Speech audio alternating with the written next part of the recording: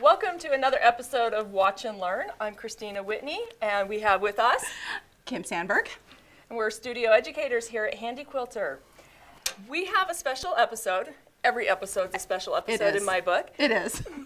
But we are going to be talking about picking a Longarm machine. Yes. So we get a lot of calls from people that are concerned about what they should be looking for in a Longarm. Yep. If a Longarm is what they need, of course it's what you need. Of course.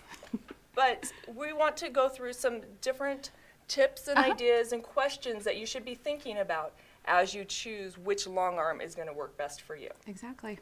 So, Kim, We have a list. We do. We have a list. And we're going to start right at the top. Okay. Shall we? Okay. So, the first question is, what does a Longarm do exactly? Believe it or not, this is actually a question you want to ask. So, Kristina, what can you do with a Longarm? Anything. That's the fun answer.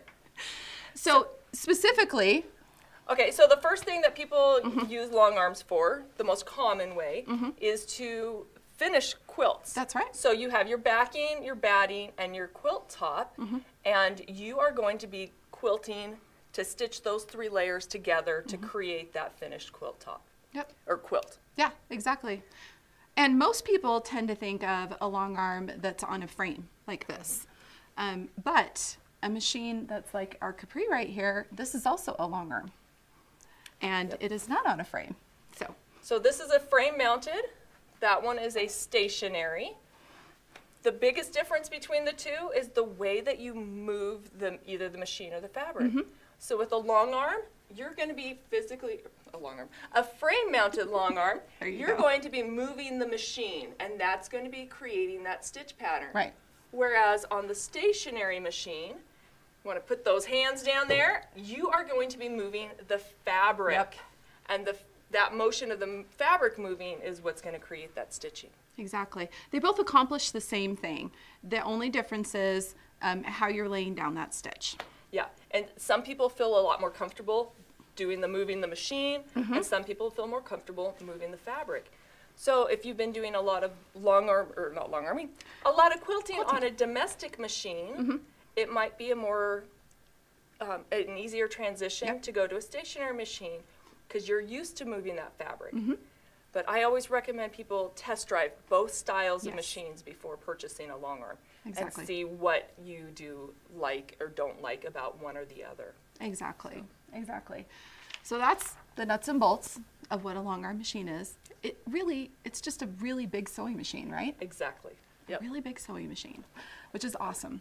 Okay, so the next thing that we recommend is that you ask your quilting committee for some advice. We know that as quilters, we love to get together and chat about stuff. We have guilds, we have our friends, we have our online social media.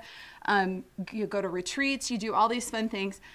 Ask your friends, ask them. And we have a couple of questions that we recommend that you ask or that get asked all the time.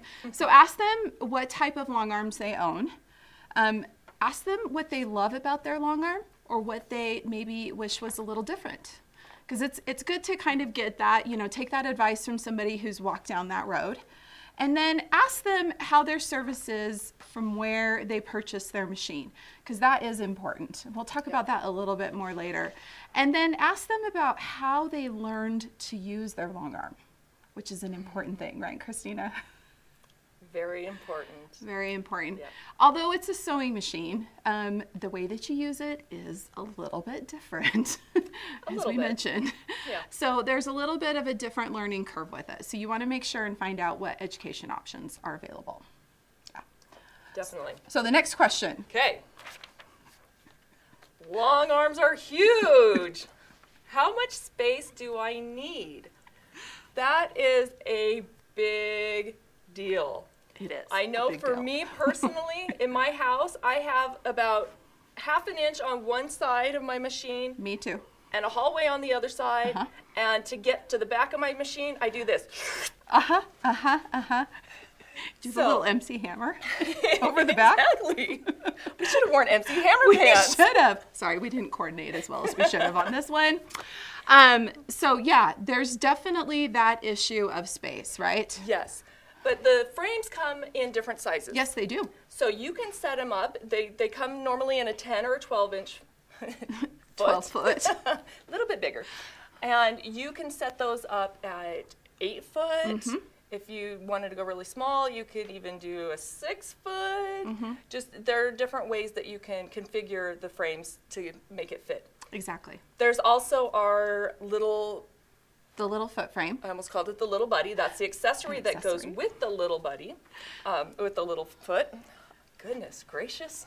The little foot frame is what we call kind of a hooping system. Yes. So it doesn't roll the fabric like the regular frame mounted, but you can do any size quilt. And this is a 5 foot frame. Yep. So if you're limited on space, this is definitely a good option for you. Exactly. And we also have on our website, if you go and look at each machine, there is a sheet on there that will show you the space that you need to be able to fit that frame. And granted, it gives you a little bit of wiggle room. It does.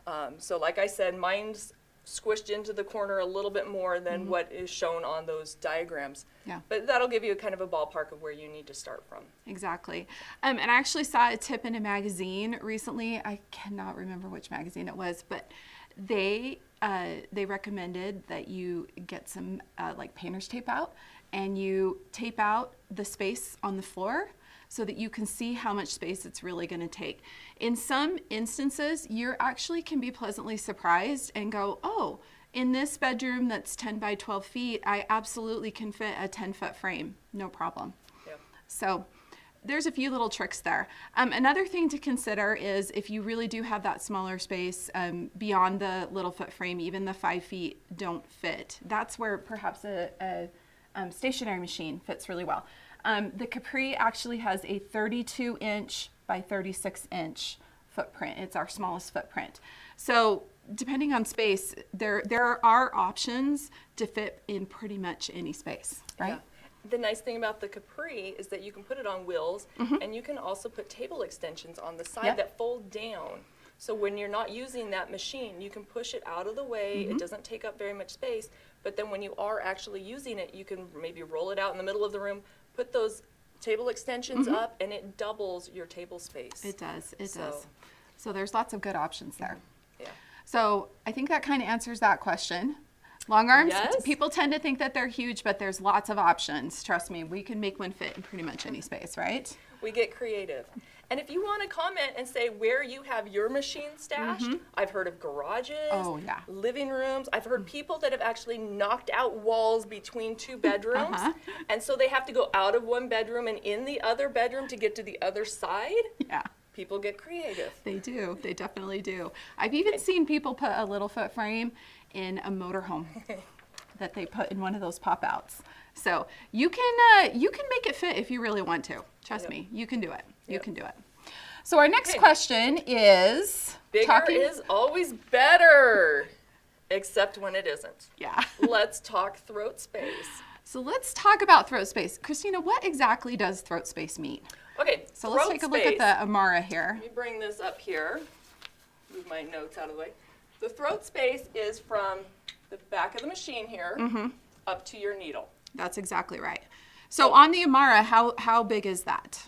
The throat space on this Amara is 20 inches.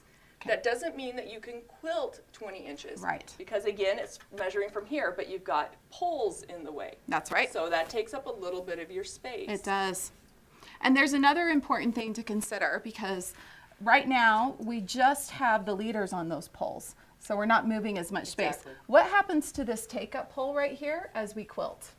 So this is, the take-up pole is where you roll up the quilt that you've already quilted. So as you get to the bottom of your quilt, you're going to have some buildup right here from what you've already done. Yeah. And that will create, you know, even more space here between the back of the machine and the pole. Exactly. So your throat space, or your quiltable area, will shrink a little bit as you're progressing in your quilt. Exactly. And that will change a lot depending on what type of quilt you're doing. The size of the quilt, what kind of backing and batting.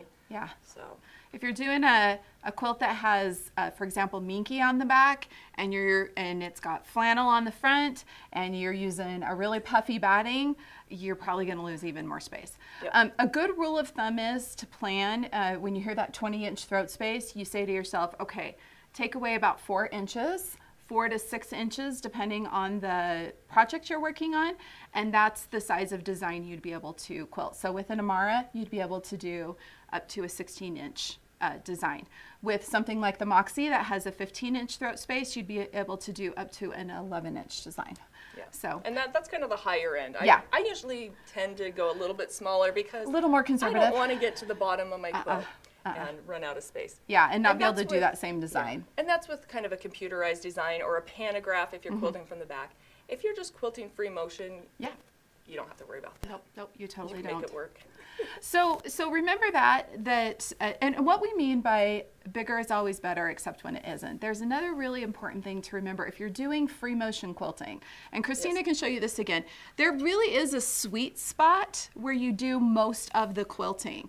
So you know, we talk about these being long arm machines with the joke that long armers have long arms.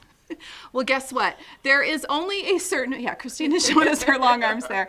There's a certain amount of space that's actually very comfortable to quilt in. So it's really about the first, 12? I say about the first 12 inches. So I brought the machine all the way forward as far as it would go. And I have this one set up in clear view. So if people are concerned about why I don't have my top pole here, it's set up in clear view. Right. But yeah, the machine's as far forward as it can go. So I usually say from about here to about here, about 12 inches, that's where I want to be working if I'm doing micro quilting, ruler work, even just free motion here. So I'm not reaching and leaning over the machine. If I were running a Pro Stitcher, the computerized program, I could use all the way to the very back because I'm not the one that's reaching and doing the work. The machine is doing it for me. Yep. So January 2022 brings a really awesome promotion if you're looking to buy a machine. For only $20.22, you can get shipping with the purchase of a machine.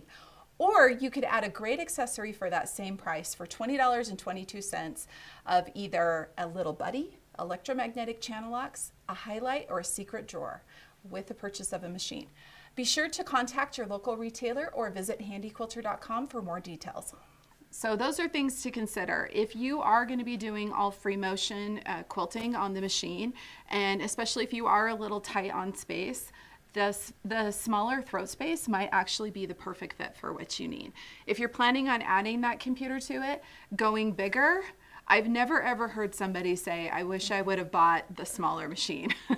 Everybody always wants the bigger. So just a couple of things to consider there with that. And if you're thinking about maybe starting a business to help pay for your machine, then bigger is better. And with the computerized, because you can get a lot more accomplished in one pass without advancing your fabric. And so, yeah, that's an instance where I would say go bigger, for sure. Exactly. Okay. What's our next question? Our next question is, and this is a bunch mashed together. I'm not artistic. I don't want to spend the time learning how to free motion. What about that newfangled computer robotic system thing? So what about that, Kristina? What about the Pro Stitcher? How do you decide if adding a Pro Stitcher to your machine is right for you? What are the kind of questions we should be asking ourselves for that? Do you know how to work a smartphone? Yes, that's important. No, so that was just a joke, but not really. So you need to have a little bit of confidence in your technology skills. I agree. Not a ton, but it is software, and you do need to learn how to use it. And if you don't have the patience for learning it, it's going to be trying. Yes. So I would say have a little bit of knowledge, and if you don't, have somebody there with you. Classes, online tutorials. There's a lot of great ways to learn how to use it. But, you know, we jokingly say the smartphone thing, but using the tablet really is a lot like using a smartphone. There's buttons that you push, there's processes you follow. One thing to remember, some people think, oh, I don't want to have to take the time to learn how to free motion quilt, so I'm going to get a Pro Stitcher. You still have to learn how to use it. Yeah. Now, we don't want to scare you, because it really is easy to learn how to use. We want you to understand that. But just know that with anything new, there's always a little bit of a learning curve. There is, for sure. Yep. Another thing to consider with adding a computer is, as Kristina just mentioned, if you are thinking of starting a business, it's a great way to maximize your time and be efficient with your time and also with your throat space, because you can use all of it, as you mentioned. Personality has a lot to do with it as well. Some people are a little bit more type A, perfectionists. They want everything the exact same. Yes. So Pro Stitcher is definitely a good option for you. Other people are a little bit more free, and they like to have things not authentic, but well, to feel handcrafted and hand drawn and all of those kind of things, and that's maybe leaning a little bit more the free motion way. However, if you still really like that style and you want to use a Pro Stitcher, we have the designer software, which actually allows you to create your own designs that could still have that feel. So really, either way, it's just kind of it's a decision of whether you want to add the, I like to call it the ultimate accessory to your long arm. Do you want to add a Pro Stitcher to it? And then there's also the personality type like me that kind of goes back and forth depending on what I'm doing. And with the Pro Stitcher, you're not stuck just doing Pro Stitcher. With the touch of one button on here, I can disengage those gears and I'm back in free motion. So you can do both Pro Stitcher and free motion in the same quilt. I usually do a combination of rulers, free motion, Pro Stitcher, everything in the same quilt. So you're not stuck just in one area. Exactly. So. Exactly, yeah. Pro Stitcher, it's awesome. It's definitely an option you should consider. Yeah, I love the machines you're looking at. It's really great. So, okay, my turn? Yeah, next one. Sewing machines need to be serviced regularly. How do I get this machine taken care of? Good question. So what we generally say is contact your retailer that you purchased it from, and when you're using the machine, the maintenance is 1 drop of oil in the bobbin case with each bobbin change. You don't have to do anything else. Change the needle. Oh yeah, change the needle. That's the other thing, but I mean you do that with a sewing machine anyway. That's not anything new. But every 2 years, or depending on the machine, 10 to 15 million stitches, you will need to take it to your retailer to have them do the spa day. Spa day. Yes. Yes. And depending on your retailer, you can take it to them. So you just take the machine head off. I put it in the back seat of my car, and I get mocked, but I seatbelt it in. I do too. That's my baby. Yeah, yeah. Weighs as much or more than some of my babies. More than my babies. Yeah, and take it into your retailer, or some retailers will actually come to your house to do the work. So that might be something to talk to the retailer about when you're thinking about purchasing. Is it something that they offer, or do you need to take it in? Yeah. So, but just make sure and ask that. We want to make it really clear that not all retailers offer that. Correct. So that is a conversation you want to be sure and have. But really, the maintenance really is minimal. I mean, oil, keep it clean, change your needle every 2 years, a spa day. Sounds pretty good to me. Yeah, I want a spa day every 2 years. I know, me too. Maybe a little more often than that. We'll have to do some checking on that one. Perfect. Okay. So the next question that we get, and it really is phrased this way: this machine is a really big investment, and I'm kind of terrified of it. How do I learn how to use it? Well, guess what? We totally have you covered. Yes. Number one, all of our machines come with education. When you purchase it from that local retailer, they're going to spend some time training you. There's actually a checklist that they go through that you sign, certifying that you have been trained. So you have that local retailer as a resource first. Next, you have us. We have tons of education on both our Facebook group and then especially on our YouTube channel. You can go there. We actually have things in playlists and series and groups, and you can find all kinds of things there about ways to use your long arm, your Pro Stitcher, any of that kind of stuff. And then we also have at local retailers, they do events. We have 30+ national educators that travel all over the US, And they teach events at local retailers. We have hundreds of these every year. Yeah. And so be sure and check with your local retailer. You can always attend classes. And last but not least, we actually do retreats here in Salt Lake City in the education studio. We only do a handful of those a year, but they are super fun. You get to come hands-on, one person to a machine. And you get to hang out with us. I know, it's so much fun. We absolutely love doing retreats. It's fun. Now, the ultimate educational experience that Handi Quilter offers is Academy. Yeah. So Academy is held here in Utah, not at Handi Quilter headquarters, but at a conference center. And it is 2.5 days of intense training. Yep. And it's a large group of people, so you get that camaraderie with different quilters. And we just have so much fun. We bring in a lot of our field educators. We're there as well. Yep. There are different tracks, so depending on what you want to learn, it's just a great time. It's great. Lots and lots of fun. So essentially, we have you covered with education. Everything. We even have an education hotline that you can call here at Handi Quilter if you get stumped and you have a question about something. We're here. We also have got our technical solutions people that are really great at helping you solve any problems that way. So we got you covered. No worries when you buy a Handi Quilter. We got you covered. So next one. Okay. Next question there. We kind of talked about this one already, but I plan to quilt for others. Any advice? Yeah. My biggest piece of advice is get a lot of practice first. Throw on just some ugly fabric that you want to get rid of. Do you say that? No. And just play with that machine. Get really confident with it.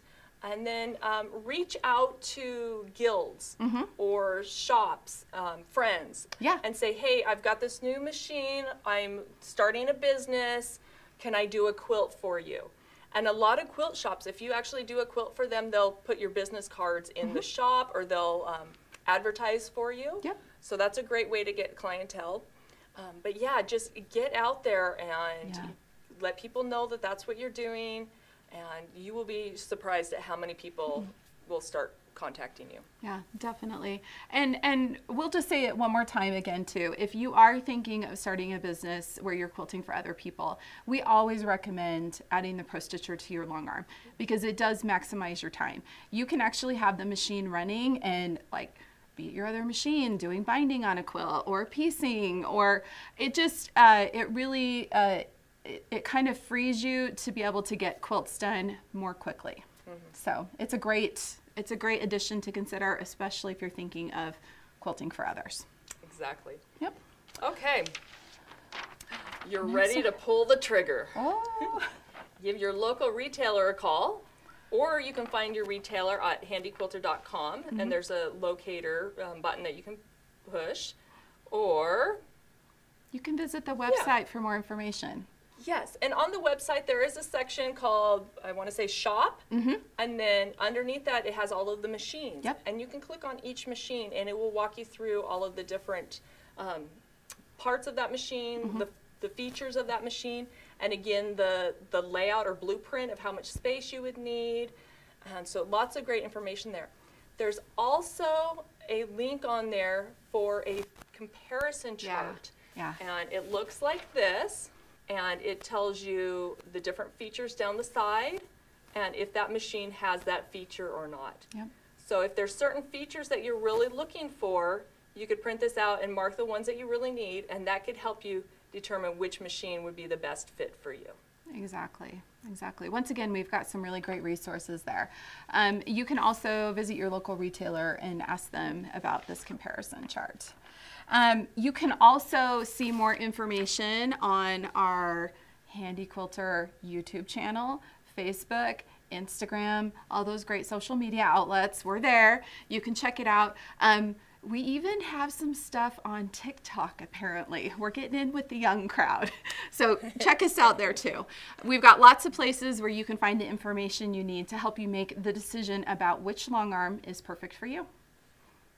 And if you still have questions, feel free to give us a call and we can help walk you through it. So. Absolutely. Thank you so much for joining us today, and we look forward to your purchase of a Longarm and that new journey that you're going to begin. So thank you for joining us, and have fun quilting.